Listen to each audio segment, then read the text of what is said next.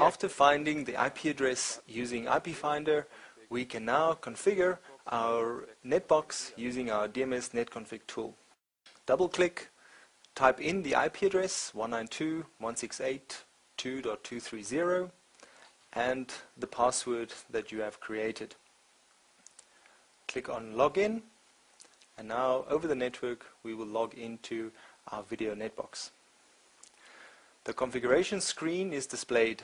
At the top we have Close, the recording button which takes us into recording, network settings, system configuration and interface configuration.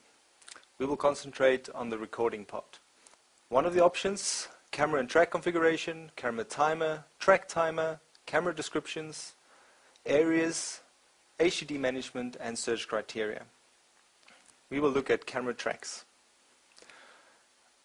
Our first camera is highlighted in yellow that we can connect to. We right click and we have some options. In this case it is an analog camera. We click OK. We now have the option to choose our resolution. We will choose FORCIF. The next option is frame rate. We will choose 25 frames per second. And lastly is the bit rate.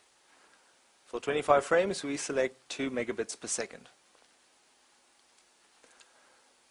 The next option we can choose is the recording mode. There are 4 options: permanent, contact, motion or motion with contact. We choose motion. We accept with OK. We right click on our camera name and we get a preview picture. And now the camera is configured and ready to record in motion detection mode. We exit by clicking Close.